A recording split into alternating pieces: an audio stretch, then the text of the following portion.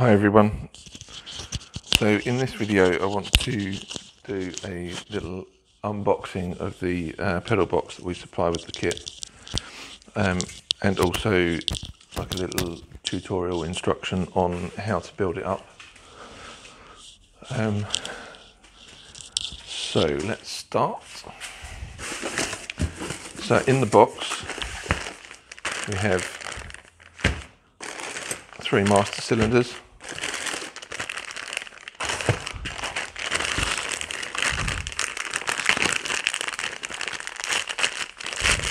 And they're all 3 different sizes. So 0.75, which is the clutch master cylinder.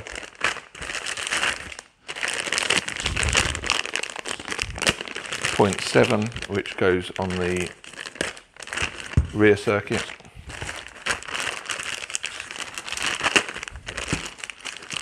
And lastly, 0.625, which is the front circuit.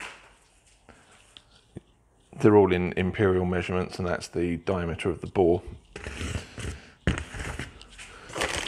Also inside,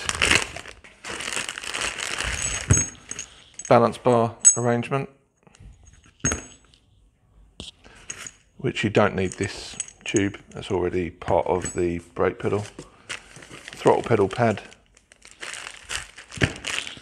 that's not for the brakes. Pedal box itself, like I say, you've got the tube for the balance bar already in the brake pedal, and some bolts for assembling the master cylinder.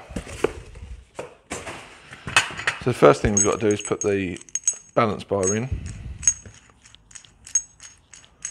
so we can lose the piece of tube. You'll notice that it's got one short arm and one long arm. A long arm we will put to the throttle side, because we'll use that to you can put a adjuster on it so that you can adjust it from the dashboard, which is not allowed on a kit car. So the first thing I'm going to do is I'm going to put some copper slip on these threads to make it easy to thread it up and down and adjust, and also makes it a little bit easier to assemble. So I've had issues before, because you need to be able to spin this with your fingers.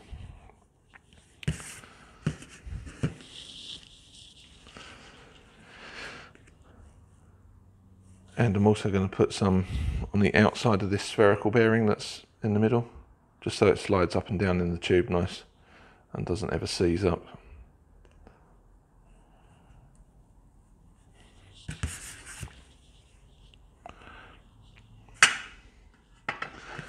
So just slide through into the tube.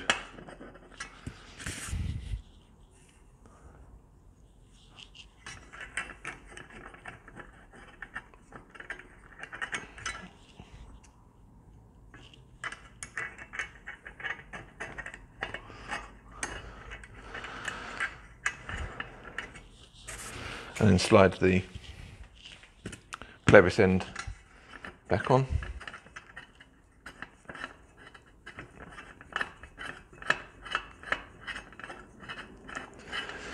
Now, because we've got differential bore master cylinders, the static difference in brake bias between the front and rear is already set approximately by the bore size.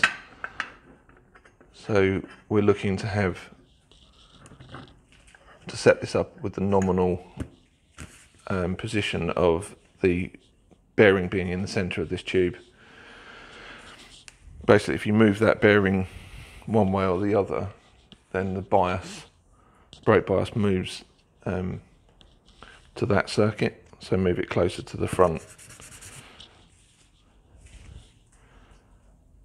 You get more front pressure. Move it closer to the rear, you'll get more rear bias.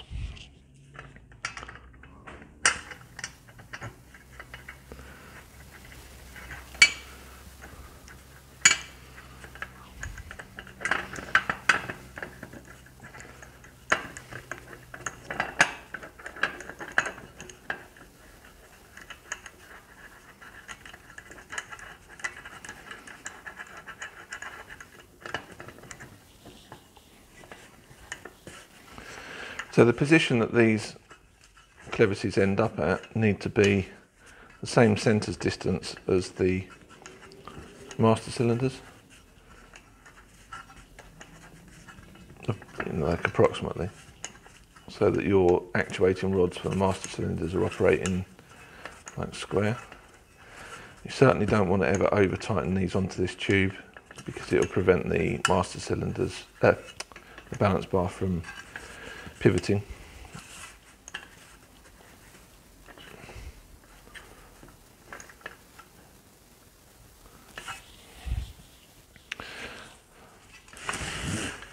Then the next thing we can do is put the master cylinders in and connect them up. Now, they seem to be coming with these bands on them which prevent them going into the holes, so I've been taking those off.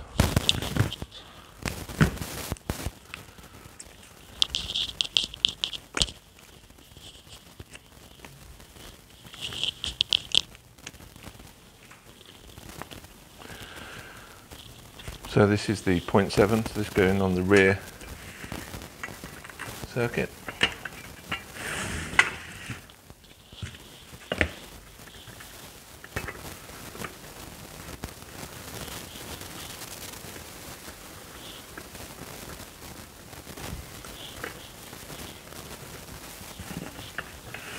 So you can see, if you can see, just twiddling the master cylinder in till the lock nut bottoms out, to make it easier.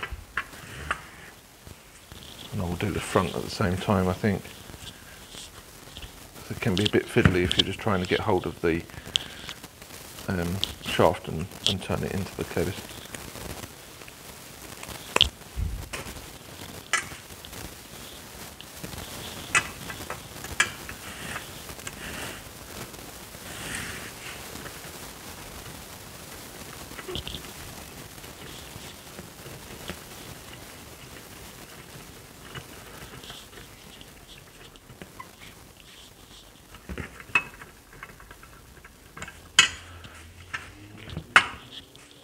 Okay.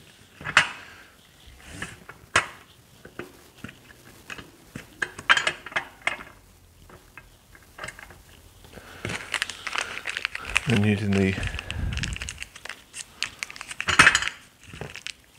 M8 bolts, just bolt them in.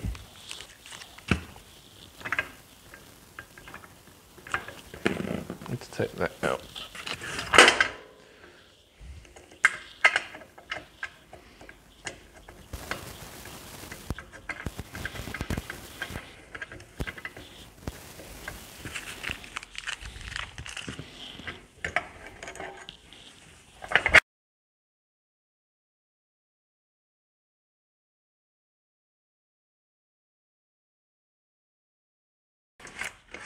That's the brake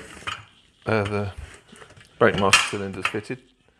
Next, all we've got to do is the clutch one.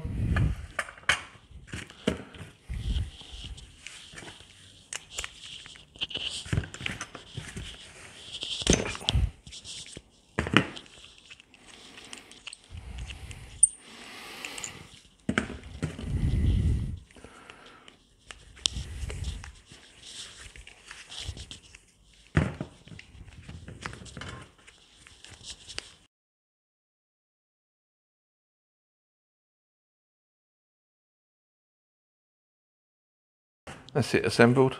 I'm going to put this on later when I figure out where I want the throttle pad to be, which will probably require the driver to be in it. And there's a little throttle return spring in there as well, so I'm just going to keep that with it. And the last thing to do is just lock the lock nuts off on the master cylinder shaft. So there we go, finished assembled pedal box. It's quite a sweet little pedal box, fits in lots of different kit cars. It's quite compact, does everything that you want. Available if you're not building one of our kits, or if you're building one of our kits but didn't get it in the deluxe starter kit, you know, because you're building it piece by piece or something. available from the website www.gt40.co.uk. Suitable for use in things like Lotus 7 replicas, Cobras and whatnot, because it's small, it'll fit in any footwells. And also finding that a lot of sim racing people are using them, fitting up some electronics and turning them into sim racing pedal boxes. So thanks for watching.